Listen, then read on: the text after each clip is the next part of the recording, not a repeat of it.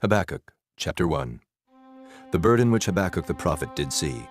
O Lord, how long shall I cry, and thou wilt not hear?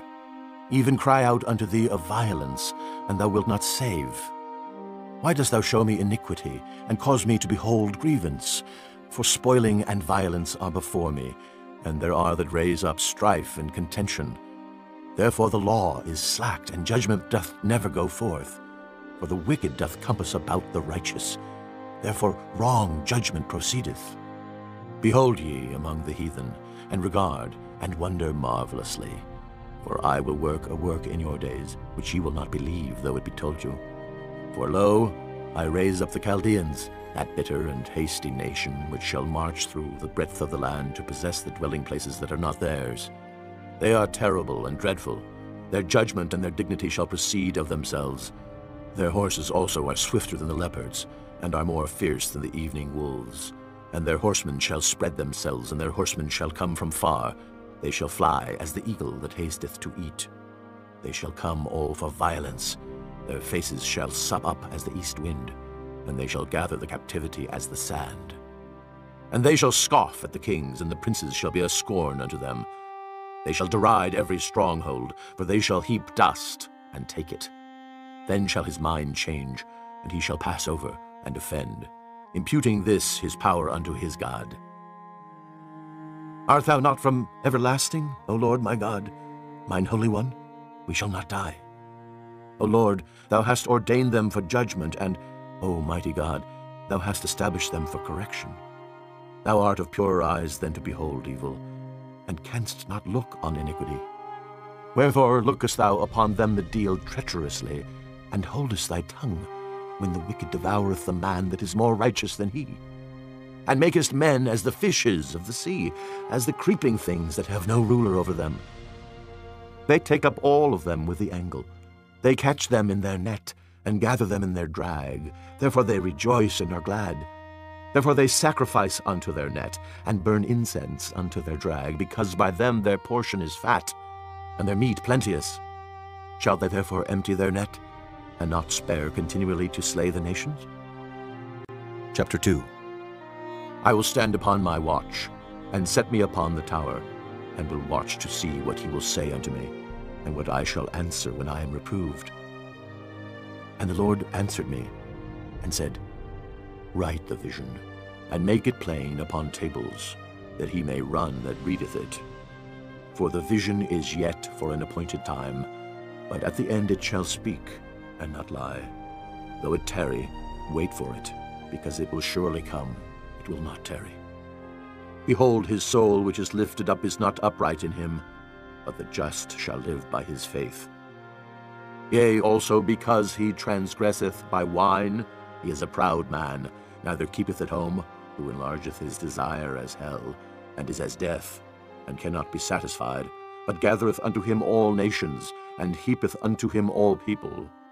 Shall not all these take up a parable against him, and a taunting proverb against him, and say, Woe to him that increaseth that which is not his! How long? And to him that ladeth himself with thick clay. Shall they not rise up suddenly that shall bite thee, and awake that shall vex thee, and thou shalt be for booties unto them? Because thou hast spoiled many nations, all the remnant of the people shall spoil thee, because of men's blood, and for the violence of the land, of the city, and of all that dwell therein. Woe to him that coveteth an evil covetousness to his house, that he may set his nest on high, that he may be delivered from the power of evil. Thou hast consulted shame to thy house by cutting off many people, and hast sinned against thy soul. For the stone shall cry out of the wall, and the beam out of the timber shall answer it.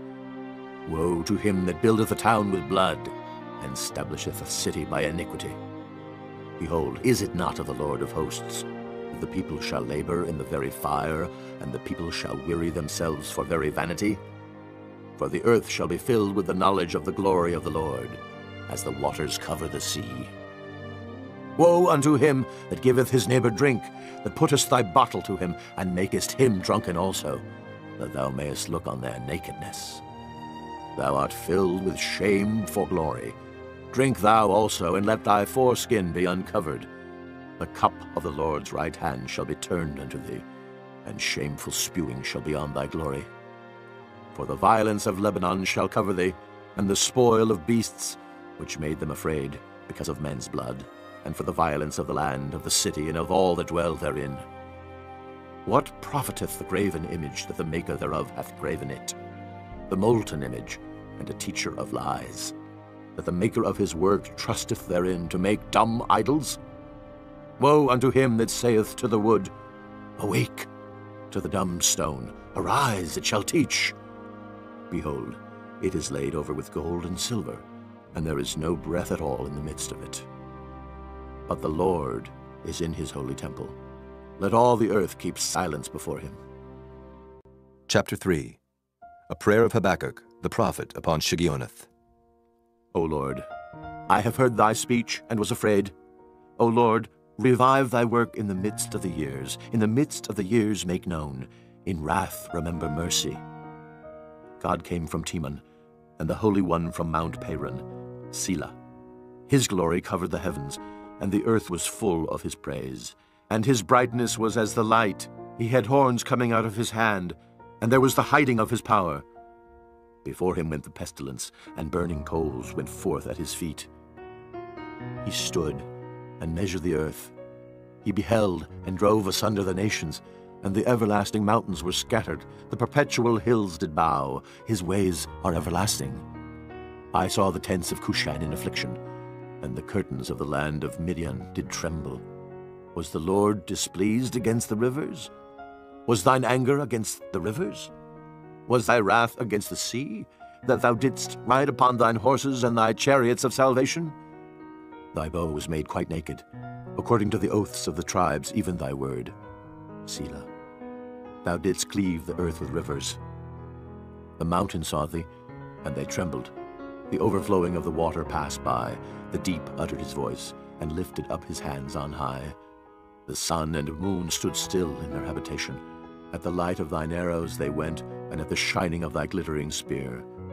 Thou didst march through the land in indignation. Thou didst thresh the heathen in anger. Thou wentest forth for the salvation of thy people, even for salvation with thine anointed.